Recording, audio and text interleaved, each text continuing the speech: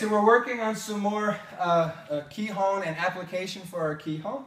We're going to be working on the high block technique. Now, last time we worked the lapel grab as one possible application for this.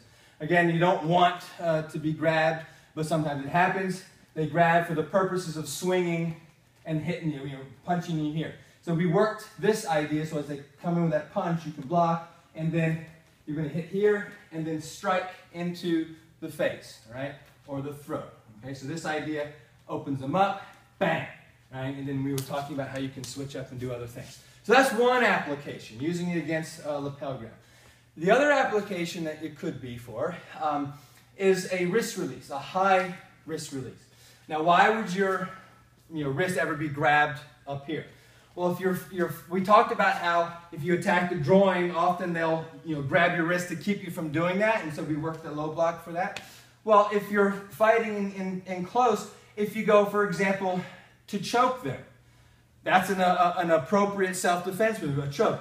They're going to want to get your hand off, so they'll probably grab and pull the hand off.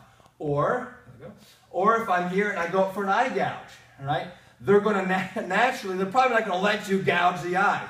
So if they can get their hand up quick enough, they'll probably grab that wrist to pull your hand off, right? It could be also, if I'm in here and I'm shoving the head back and maybe trying to work for a takedown, he's probably going to want to get that hand off his face. So multiple reasons why your hand might be grabbed high. So what we're going to work here is I'll just have the hand up here, so grab. So we're going to work again that idea, you're always going against the weak part of the grab. In this case, it's the thumb. Right? So we're going to use, here, let go. Okay. We're going to use the wind up and hikate motion of the high block as a release. Right? So you're going to bring this hand up, this hand will sneak up underneath, and I'm creating a barrier here so I can use the hikate to pull. Right? So go ahead and grab that wrist. He's got it hard. I need to get my hand free. So I'm going to shoot this hand up in the high block motion as I hikate here.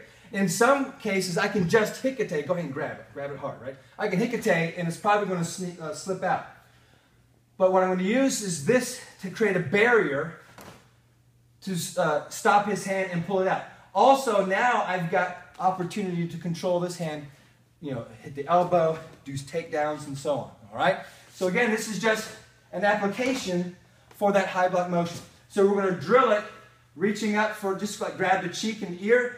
This attacker guy will grab your hand, and I just want you to do the high block, pull that hand down, and strike to the head. Okay?